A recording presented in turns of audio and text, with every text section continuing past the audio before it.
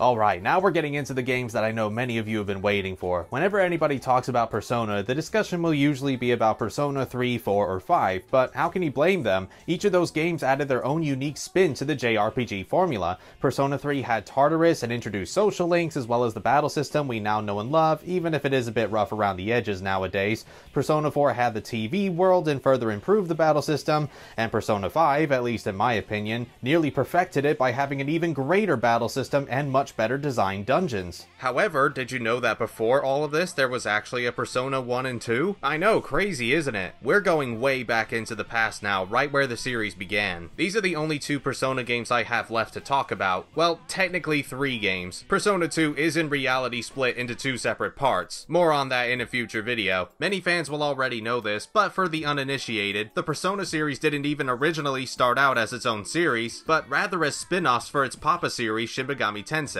or Megaten as fans abbreviate it to. That's why in many Persona games you see the SMT title before Personas. Both series of games were created by the mighty Atlus, and the inspiration was partly thanks to the high school setting in Shin Megami Tensei If being so well received, urging them to build a new series around that idea. Although Persona had to live under Megaten's roof from 1996 all the way to 2012 when Persona 4 Golden released, and the series was finally allowed to be its own entity. You could probably argue all day about which of the Persona games were the most influential of the bunch, but nevertheless, Persona ended up being way more popular than Shin Megami Tensei ever wished it could be. Don't get me wrong, there are plenty of Megaten fans out there, but let's put it this way. Atlus announced the 5th main entry all the way back in 2017, and only just recently in July of this year gave fans any sort of update. Meanwhile, Persona was hogging all the spotlight, and with the massive success of Persona 5 at that point, introducing many new players to the series, it's clear where Atlus's priorities lied. I've had a few of you ask me if I'm ever going to review the Shin Megami Tensei games, but the only one I've ever played for myself at this time is Digital Devil Saga 1, and that was the PS3 port, which unfortunately runs way more slowly than it's supposed to. It's not unplayable, but it does hinder the game somewhat for me. Maybe someday I will go over the SMT titles, but likely not soon. I do feel sorry for the Megaten fans, but I hope Persona tides them over until they receive more games. We do at least know that the 5th game's going to be released in 2021, and we're getting an HD version of Shin Megami Tensei 3 alongside it, so that's something. I'll definitely give those a try when they come out. I'm also not the only one who has things to say about Persona 1 and 2, so without further ado, shall we proceed, Kamen? Yeah, sure, but why are you wearing the Joker getup again? What? I've worn this in my other Persona reviews, gotta stay consistent, you know? Okay, but would referencing Persona 5 even be relevant at this point? Persona 1 and 2 are entirely different beasts compared to 3, 4, and 5. At most, you'll rarely need to call back to them in this time. But I like wearing it. Look, I'm gonna level with you, okay? It was cool at first, but now it's just getting sad, so please do us all a favor and just go change, will you? Now? Alright, fine, bunch of killjoys. Back in a second. While he is doing that, I'll take over for a little bit. Your gracious host, MangaKamen. Persona 1 was the first in the Megaten series to even be released outside of Japan back in 1996 for the PlayStation 1. Ooh. But it was under the name Revelations Persona, and to this day is one of the most laughably inaccurate ports of all of gaming. It was heavily Americanized, changing what the characters looked like, the setting they lived in, giving them English names, stuff like that, which we'll go into more later. Western audiences didn't receive the original version of Persona 1 until 2009 in North America and 2010 in Europe with the PSP remake. Okay, I'm back.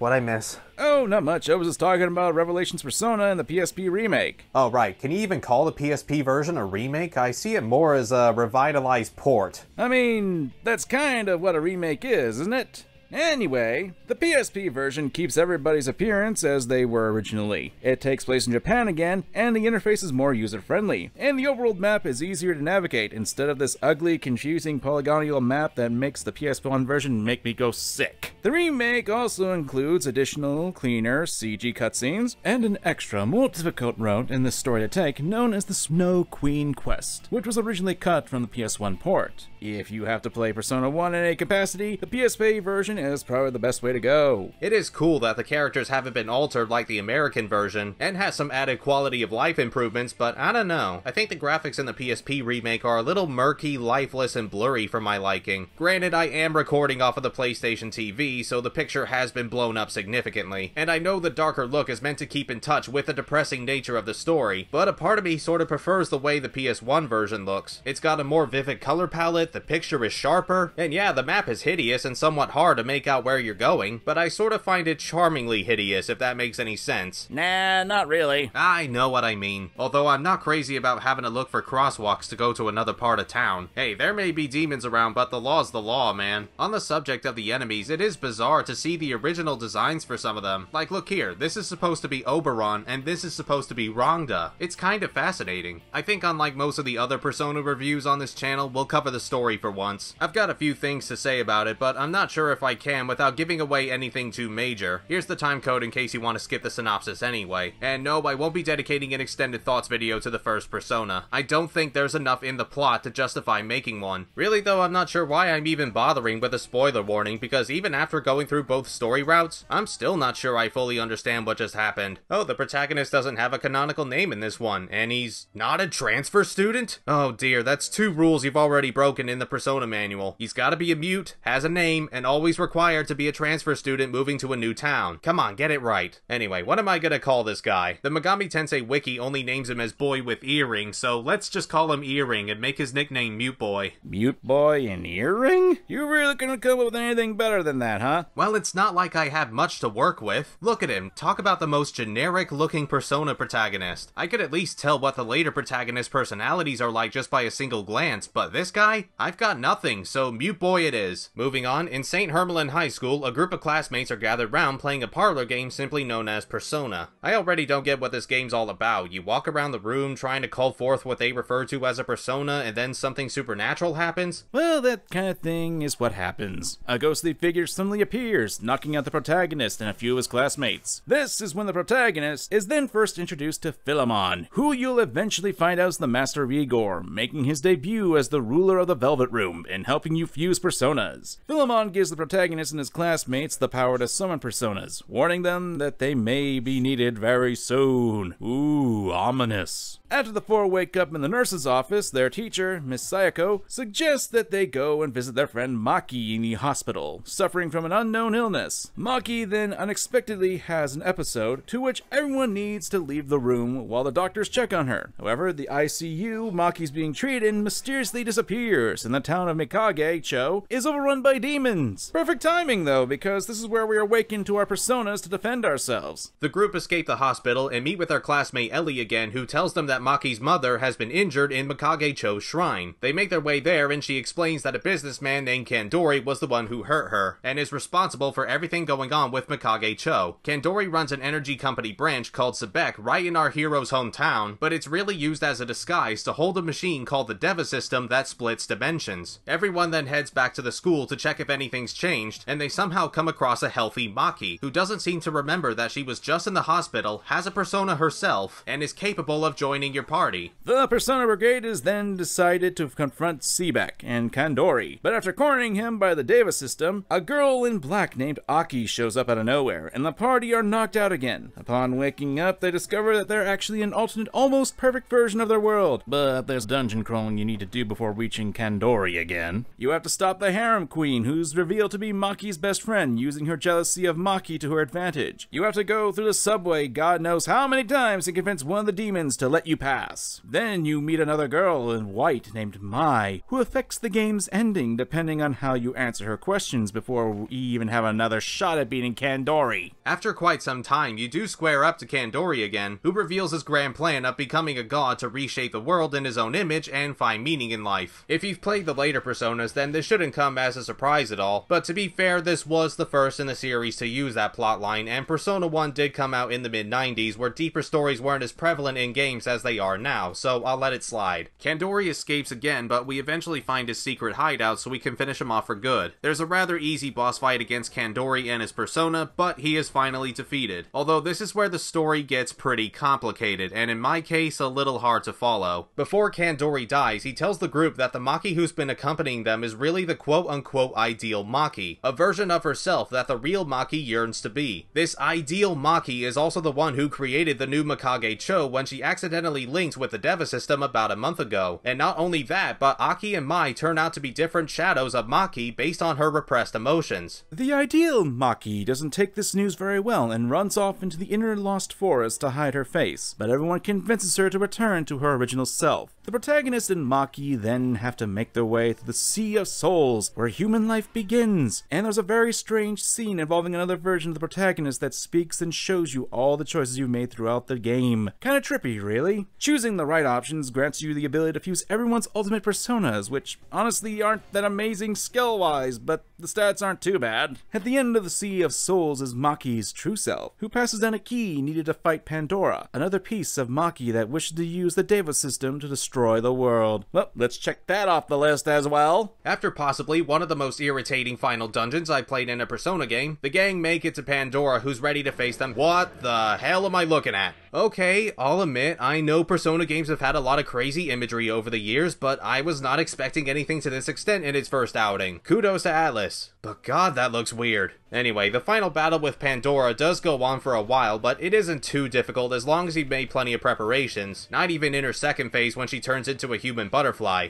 Sure. With enough time, Pandora is beaten, which means all the pieces of Maki will return to her original self, and Mikage Cho will be back to normal. Philemon thanks the group for their efforts and unveils his mask, revealing himself to be just some wrinkly dude. Huh, kind of a letdown. Well, the real Maki has fully recovered regardless, everyone lives happily ever after, and you get a glimpse of their futures. It's a satisfactory ending. The Snow Queen storyline isn't quite as in-depth. It still takes place in the real Mikage Cho, and revolves around a mask in the drama club that's been used while performing a play called The Snow Queen, real original. There's a legend going around that whomever wears the mask and plays the Snow Queen is destined to die, and nearly everyone who portrayed her has perished, except for Miss Sayako, who instead lost a good friend of hers. After walking all around the school for information, the protagonist finds the mask and shows it to Miss Sayako. She ends up putting on the mask and is immediately possessed by the evil spirit within. The spirit begins freezing the entire school as well as the whole of Mikage Cho and produces 3 towers that are guarded by those who are killed by the same mask. Fun little side note, this little cutscene was actually in the original. They left it in there for some reason. As the protagonist and his cronies investigate the towers, the possessed Miss Sayako is slowly building her ice castle, to which Philemon intervenes again by saying she can be saved by gathering shards of the demon's mirror. The more shards you find, the better the ending. You don't get much story after that until you conquer the towers and complete the mirror. However, from that point onwards, the group present the mirror in front of the spirit, removing it from Miss Sayako, and is revealed to be her friend that disappeared, Tomomi, who wore the mask in Miss Sayako's stead, leaving half of her face disfigured and looking like Two-Face, with the spirit being her persona. Now that Tomomi's free from the mask, she can finally rest in peace, but with nowhere for her persona to go, it ends up going berserk and turning into the Night Queen Azura, whose aim is to shroud the world in darkness. There's one last dungeon inside the ice castle, and the Night Queen Azura is beaten, melting all of the ice that was cast, finally ending Persona 1. Honestly, while the story can be very impressive and very good, it can be a bit confusing in my regard. Really, that's probably my fault right there, but I did enjoy the characters for the most part, and I did enjoy the story. It's a really good deep dive into the psychology of these characters, especially Maki, who seems to be going through a bit of an identity crisis in my opinion, but hey, what do I know? I do think that Persona 1 kinda had its own issues though, mainly due to the fact that it got off on the wrong foot in my time. I mean, you got Mark Dance's Crazy. That's gonna pretty much infect me for the rest of my life. But it's still a fun story, despite the terrible localization.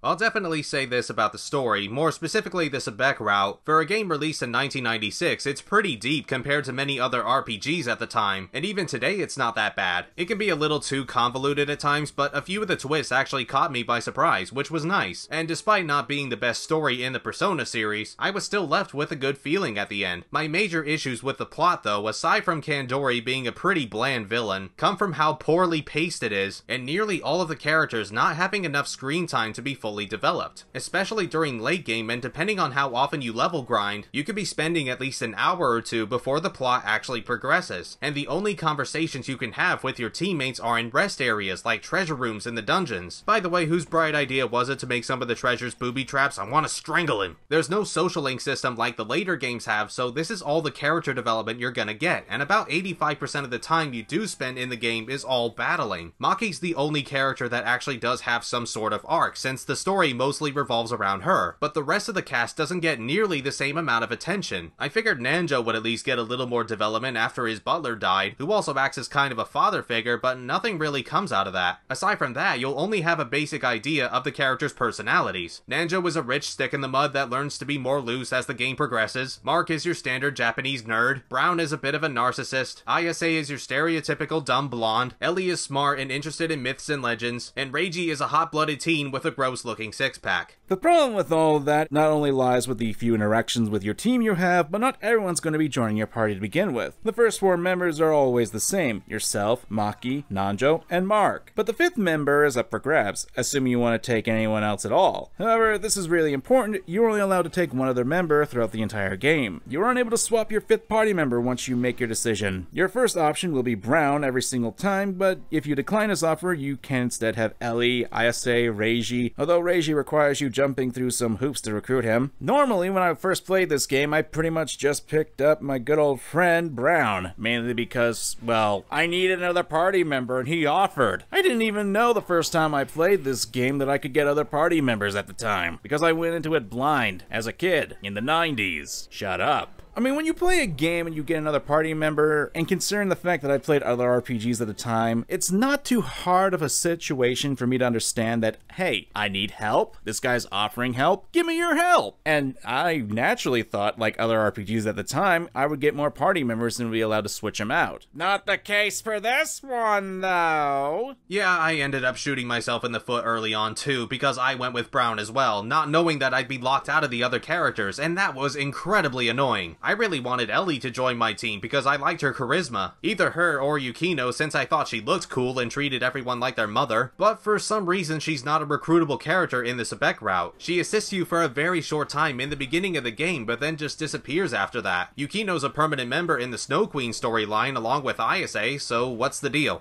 As with the RPG stuff, if you've been playing the later Persona entries, then you can pretty much forget everything you know about them, because Persona 1 is vastly different to its successors. Sure, the key to winning all battles is still to abuse enemy weaknesses, but that's where most of the similarities end. Battles and world exploration is all done in an isometric grid with sprites instead of 3D models, which works very well enough for its time, and hey, I do enjoy 2D artwork most of the time. As mentioned previously, you have up to 5 party members that can attack, but unlike in newer games, you have to tell everybody what actions to perform before the turn actually starts. Also, not in the newer games, is that every character is able to hold up to 3 different personas, signifying that they are all as good as each other, in contrast to Minato, Yu, and Joker being seen as special little snowflakes because they're the only ones capable of wielding multiple personas. Ooh, would you look at Mr. Popular over here? That's cool and all, but there's a bit of a price to pay when equipping new personas. Aside from the fact that swapping personas during battle wastes a turn, any fresh personas will not have all of their skills immediately available after fusing. You can check what skills the persona has before the fusion, but you'll start out with just 1 to start with. The only way to earn the rest of them is to keep casting any of the skills you can use with that persona. Every persona also has an affinity rank that goes up to 8, with certain ranks giving you access to another skill. However, the persona needs to already have good affinity with that party member, otherwise it ain't gonna work with you, period. I never expected a Persona game where the personas can outright refuse to cooperate. That's so odd. That's not taking into account that using persona skills costs the same amount of SP, no matter what it is. Say if you've been casting Freya for a while, but your persona suddenly required Freydine. Freydine would be costing just as much as use Freya. It's very strange for sure. Battle formation is just as important as choosing the right personas for the right character. Each skill has specific attack range along the grid. If it's out of reach of the enemy, the skill can't be cast, as simple as that. That includes melee attacks, and the gun characters can also equip in case of certain enemies reflect magic. The guns, bizarrely, are way more useful here than they are in Persona 5. They have unlimited ammo and you can use them as many times as you want. They're so useful that there's almost no point in striking with your melee weapons, unless it's someone like Mark who specializes in melee attacks. Any enemies that nullify or repel guns can be taken down perfectly fine with just magic attacks, so keep buying those over the melee weapons. That, or you can just talk to the enemies if you don't want to fight at all. It's not nearly as basic as Persona 5 though, it's way more tricky to get right. Enemies have 4 different emotions between anger, fear, happiness, and eagerness, because I guess that's all they have, 4 dynamic emotions. You then need to choose which character says or does what to try and win the enemy over, with different actions providing different results. Some options have the enemy portray a mixture of emotions as well, which is even more results. For instance, if they're scared, they might run away from the battle. If they're happy, they'll be overjoyed that they might skip their turn. And if they're angry, their attack power will be increased and may bind the person who contacted them. What you really want to aim for is filling the enemy's eagerness meter. If your party's at an average enough level to them, the enemy will offer you their spell card, which are necessary for fusing personas. These cards can also be combined with different items in your inventory to provide different effects, such as learning a new skill, increasing a stat, or changing a completely new persona. You need to collect as many spell cards as you possibly can, because without them, you're gonna have a bad time. But some enemies can be very difficult to get a read on. You try many of your available options, and sometimes it feels impossible to please them. So to save your sanity, for the love of God, use a guide. Maybe use one for the dungeons too. You might have a map system, but visibility is limited. And in order to fill up the map, you need to walk through every square into the dungeon. As a result, you may find yourself getting lost occasionally, since the first-person view and low-res walls can be very disorienting. And this is something I really didn't care for. This is one of those guide games. You know, the kind of games that you need either a Nintendo Power or an actual physical guide to go through, and that was something that was a bit of a pain to deal with. Tell me about it, and not helping is the random encounters in the remake being cranked up to 11. I'm not kidding, there were many times I'd maybe take 1 or 2 steps after just finishing a battle before I'm immediately thrown into another one. You do have a run button to travel more ground, but I'd only use it if I could get away with it. I think the encounters are increased even further if you run, and you move way too freaking fast to see where you're going anyway, so it's mostly going to be run, run, run, run, run, ow, run, run, run, run, run, ow, run, run, run, run, run, ow. You're not even safe in the overworld. Random encounters happen there too. You're barely given a break in Persona 1, and it gets exhausting doing all that fighting. Before anyone tells me, yes, I know there's the Estoma skill to prevent random encounters from happening, but that only works on lower leveled enemies, so unless you've been grinding before every dungeon, it's not going to be useful. You know what the battle system reminds me of though? Persona Q. Yeah, first person dungeon crawling, moving your allies' positions. If the protagonist dies, the game doesn't end instantly. You have 5 party members that need to choose their actions before the turn starts, and can also carry multiple personas. It's almost like Persona Q Beta. The only things that were different, aside from the contact menus, were having far more SP, no boost mechanics, and after leveling up the protagonist, you can set 3 stat points to any one of your choosing. Quick tip, put it on dexterity and agility. They'll increase multiple stats at once, whereas the others will only do one at a time. This is a smaller annoyance I have with the game, but I felt that there were pros and cons to splitting the XP depending on who did the most damage. It's great that any dead characters will still get something out of it, but there's always going to be someone that needs to play catch up. And by the way, don't try running from a fight because it's a crapshoot. Although, my god, I thought the fights in Persona Q were slow. This game seriously has it beat. They're not always this way, but some battles can be severely drawn out. Whenever a character attacks, you have to watch the persona being summoned every single time, which you can skip in the PSP version, thankfully, although I didn't realize I could do it until starting the Snow Queen quest. It tells me at the beginning of the game too, I don't know how I missed it. But anyway, there are also some enemies that can perform attacks with unnecessarily lengthy animations, only to have them completely miss you, so what was the goddamn point? This is probably why the auto battle system exists. It cuts down the menu scrolling tremendously, but that's not really something to compliment on, and you'll still be talking to the enemies a hell of a lot, dragging the pace down even further. It is so freaking tedious. Some of the dungeons themselves feel like they just exist to flat out annoy you. I already mentioned having to go through the subway multiple times, but you have to do the same thing while trying to reach the Harem Queen. Her dungeon is a gigantic maze with many floors and a lot of trapdoors, but even after going throughout this confusing mess, the Harem Queen kicks you all the way back to the entrance, so you have to trudge through the whole thing all over again before taking her down. Oh, joy!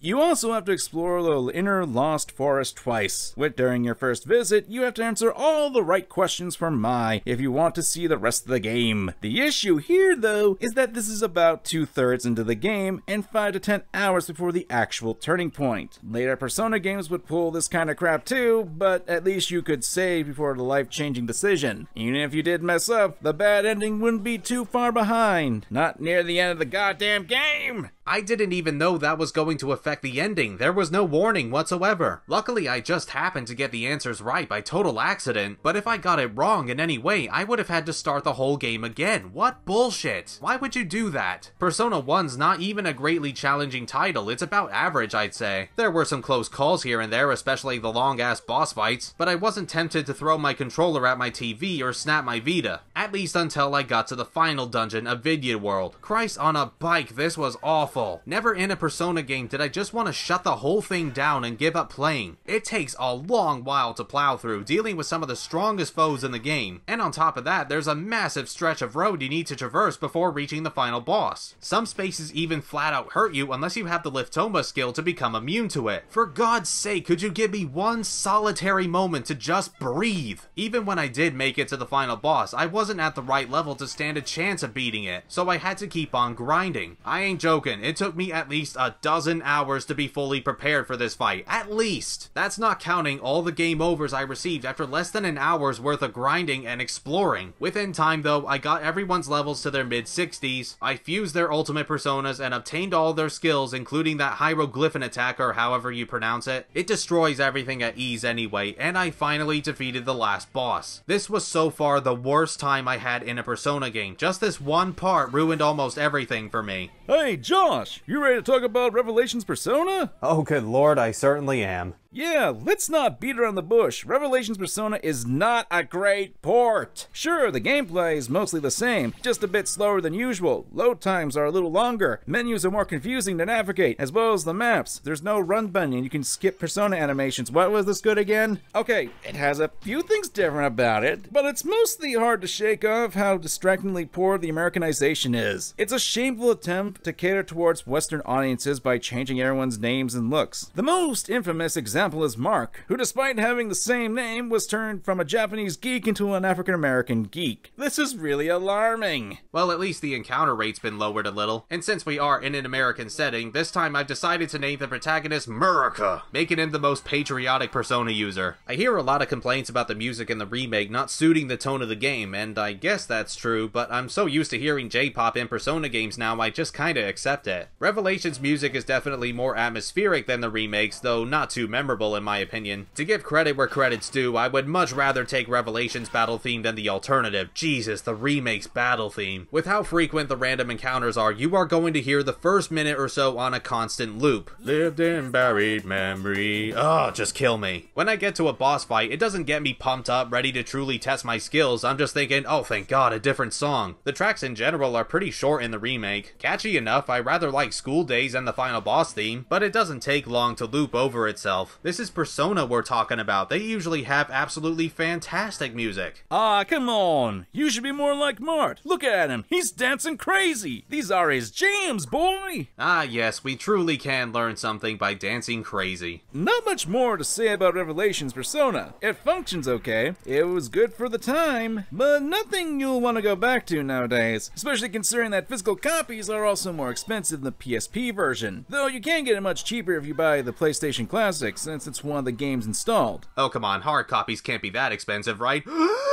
Who's gonna pay that much? Thank you, PlayStation Classic. Your library of games is crap, but you've saved me $700. I'd have to agree with Kamen on the game as a whole, though. Revelations Persona is definitely a product of its time, and not worth playing as your first Persona game. Now then, the Snow Queen quests, there isn't a great deal to talk about with this one either. The battle mechanics are no different from the SEBEC route, although you need to run around a lot more of the rooms in the school to even access the quests. Look up where to go, you're almost likely not going to find your first first time. The kicker with the Snow Queen quest is that you need to explore 3 towers in any order you choose, but they vary in difficulty. Well, that's actually a pretty cool idea, but I don't like how you're on a time limit while investigating 2 of these towers. To be fair, you are given a lot of time to explore, and it may not sound too bad to handle, but the real major setback for me, and the sole reason why I don't like the Snow Queen quest much either, is that none of the towers have any save rooms. You are also locked in as soon as you enter the tower with no way out until you defeat the boss. Okay, that doesn't seem too difficult, right? Well, I wouldn't have so much of a problem with this if the towers didn't take 2, 3, or maybe even 4 hours to finish. Yeah, up to 4 hours of game time you could potentially lose if your party dies. Some dickhead at Atlas is laughing their asses off right now. That's not fair, that's just cruel. Now, difficulty-wise, I didn't think it was that much harder than the SEBEC route, but I hated feeling constantly paranoid that I could lose all of my progress at any moment. It stressed me out, which is not what I want in a video game, especially when I got to Thanatos' tower. Holy shit, Thanatos' tower. Good God, you can't get any worse than this. It goes on for freaking ever, and if any of your party members fall in battle, they'll lose their persona, so you have to walk all the way back to this place called Tartarus, no, not that Tartarus, a different one, and pick up your persona again every single time. And the cherry on top is the few enemies that have insta-kill spells. Isn't that fantastic? Thank the Lord Thanatos himself isn't too frustrating, although his second form loves to spam insta-kill abilities too, so for heaven's sake, reserve those magical guards. The final dungeon in the Ice Castle mercifully doesn't have a time limit, and it has another save room, but this one takes a long time too, particularly this atrocity of a maze around the middle. I'm sensing a theme here. By the time I reached the final boss for this quest, I just couldn't take it anymore. So I equipped Brown with Lilim, who absorbs elemental attacks, and Ellie with another persona that nullified them, and I just gunned it down. Yeah, I know that's a cheap way of winning, and it still took like 40 minutes, but I'm sorry, I just want to finish the damn game. And it's not like the Snow Queen quest was fair with me to begin with. Overall, not an amazing time, I have to say, but at least it's about half the length of the SEBEC route. Honestly, when I got my hands on the Snow Queen quest, I actually found it to be very interesting. I mean, it was different than what I was originally expecting, and having played the original a few years back, it was actually quite refreshing. I actually stumbled upon it quite accidentally because I was one of those nerds who was bored when he was in between classes. It's like, whoa, what the hell? I do think that some of the towers can be a bit more difficult than others, and it can be a bit of a pain, especially that one tower where basically it kind of trolls you, where you have to defeat its owner as soon as possible, and if you take your time, she pretty much just kicks your ass because she's been getting stronger, and the tower says, in order to beat her, you must beat her as soon as possible. And it's like, oh, you...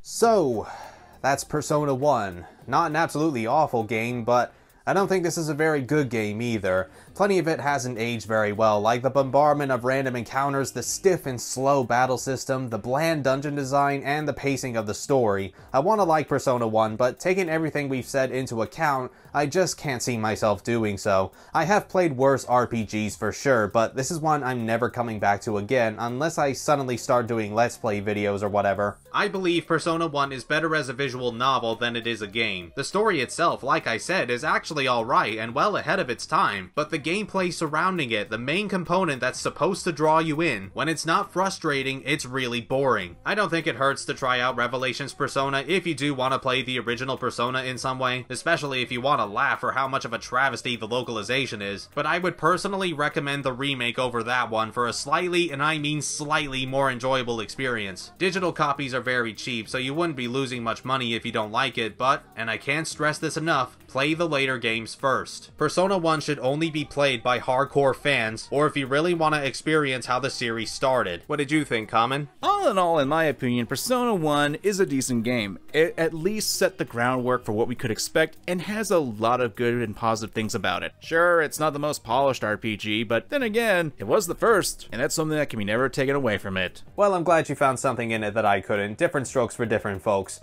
Whew, finally, that's all done. Well, thanks for joining me today, Kamen. I appreciate it. It's cool. Hey, you're bringing me in for Persona 2, right?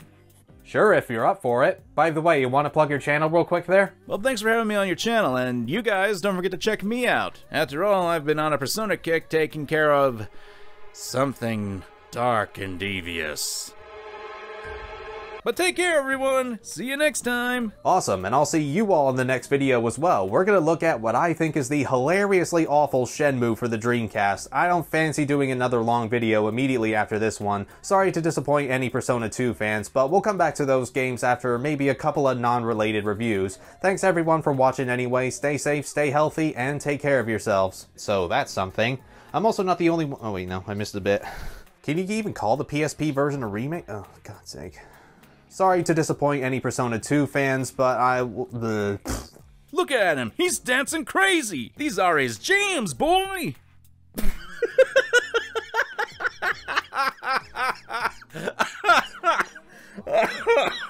Oh, I sound so white bread. I sound like a kid in the 90s trying to replicate black culture there.